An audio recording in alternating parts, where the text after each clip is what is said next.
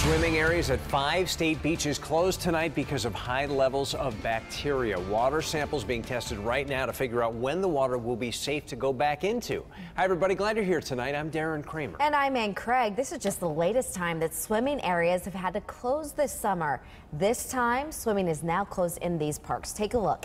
Indian Wells State Park in Shelton, Kettleton State Park in Southbury, Wadsworth Falls State Park in Middlefield, Wharton Brook State Park in Wallingford, and Silver Sand State Park in Milford. And that is where we find News 8's Jackie Slater. They're live tonight.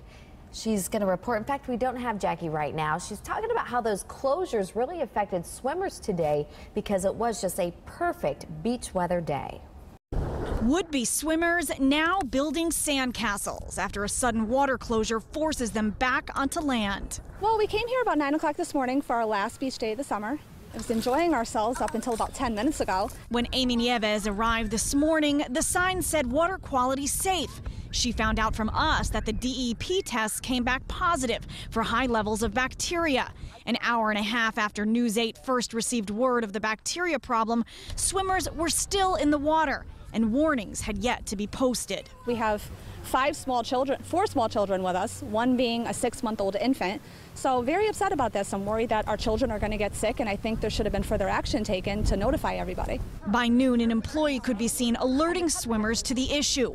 While most heard and heeded the warnings, some did not.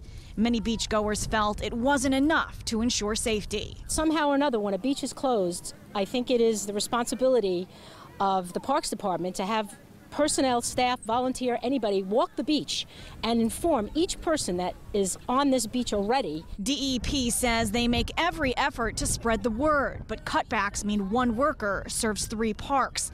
They want swimmers to know while extreme levels of bacteria may cause flu-like symptoms, the department errs on the side of caution and never lets it get to that point. People who are in the water, they should just be sure to shower, wash up thoroughly when they get home. The standard is so protective. If they were in there for a while, they're going to be fine as long as they get home and clean up. That was News 8's Jackie Slater reporting, and this is a great example of why it's so important to download that free News 8 app.